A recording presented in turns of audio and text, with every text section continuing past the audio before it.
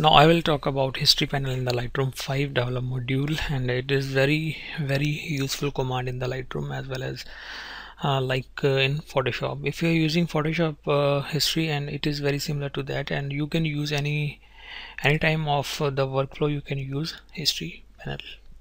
So this is the history for this particular image, and you can move to any of the setting, like clarity.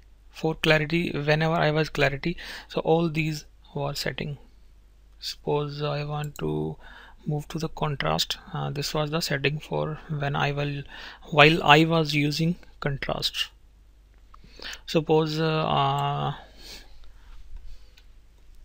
I'm choosing color in highlights,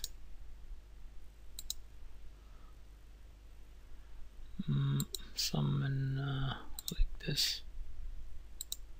Now all work is recorded and in the history panel, like these two values are now added in the history. If I will increase sharpening, then this step will be recorded in the history like this, and see here also sharpening. So you can move to any point of the history like this.